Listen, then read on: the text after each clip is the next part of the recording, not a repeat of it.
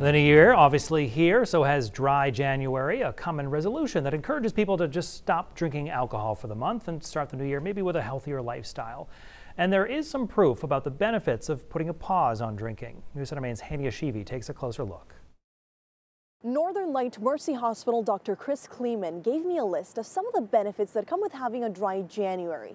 And those include improved sleep, weight loss, more energy, better mood, you save money, and the list goes on.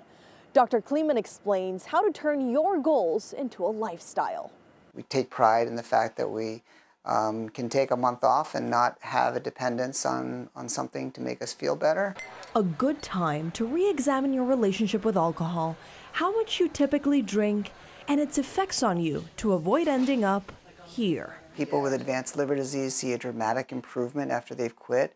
It can take up to 6 to 9 months for the liver to regenerate, but in general, the liver will regenerate and improve after you stop drinking alcohol. Dr. Kleeman has seen an increase in some of his patients developing cirrhosis and certain cancers linked to drinking alcohol. Especially breast cancer in women, cancers of the upper GI tract, the larynx, the esophagus, and even the colon.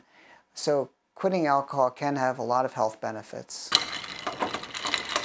Stephen Corman opened Venus Fizz House with one goal in mind.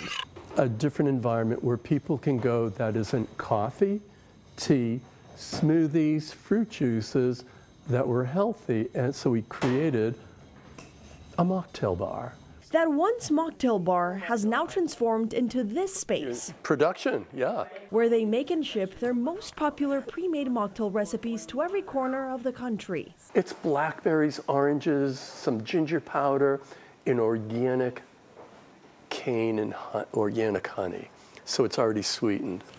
Add hot water at home, give it a stir, and cheers. Taste. A lime Ricky. Very piney, very sweet, but delicious and healthy.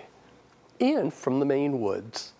All natural ingredients. When that starts boiling, that's when we start bottling. And an opportunity for people not to get their spirits down about avoiding alcohol. And I think a lot of people find that a dry January leads to a dry February and March, and ultimately an awareness that perhaps they were drinking too much over the holidays or in years past, and they want to make a positive change for their health. Even though today is January 5th, it's not too late to cut off alcohol for a month. And if you do take on the challenge, make sure you do it with a friend or a family member to keep you in check.